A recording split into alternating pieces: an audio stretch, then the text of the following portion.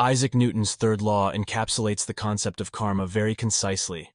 Every action has an equal and opposite reaction. To put it another way, every action you put out into the world will have repercussions that will return in the opposite direction back to you.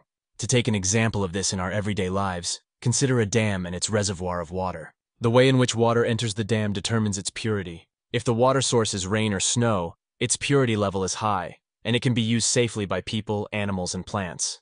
This type of water makes the surrounding area thrive and in turn maintains the beauty of the environment. As the water in the surroundings spreads into streams and the atmosphere, it eventually recirculates and returns to the reservoir, replenishing the original level of purity. If the original source of the water had been contaminated with waste or other toxins, then unfortunately damage occurs to the surrounding areas. As the water recirculates, it adds to the pollution in the dam, which was its original source. Swamiji takes this example and uses it to describe the flow of money through our lives. We are like a reservoir of money. If the way we make our living is virtuous, then the money earned is pure, improves the lives of our family and society, and finally returns to us, sometimes amplified. On the other hand, if we cheat our way to money, we may make sudden gains, but eventually the corrupted money poisons ourselves and those around us. The deceit and fraud will wind up punishing us, and since we are the reservoir, it in turn punishes our loved ones. Taking this analogy a step further, Swamiji says we should pay close attention to the reasons why we have faced the global spread of disease.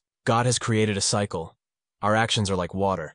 When virtuous, it evaporates untainted to the heavens and eventually rains back down to us with reward. If, however, our actions are maleficent, the vapors that flow to the heavens are toxic, and when recirculated back to us take the form of global disease. Therefore, we must remember that everything in this world is temporary, and that the cosmos is designed so that Newton's law, and hence karma, is felt by us within the context of the cycle of our deeds. Swamiji advises us to remember that life is short, and that there will be a reckoning for each of us. He pleads with us to remember to work hard but honestly for a living and to never cheat or defraud others. He warns us that humanity has not fully grasped the lessons of the events of the recent past, which were meant to unite us as human beings. And so a new wave of testing through global disease will be upon us in 2025 through 2026.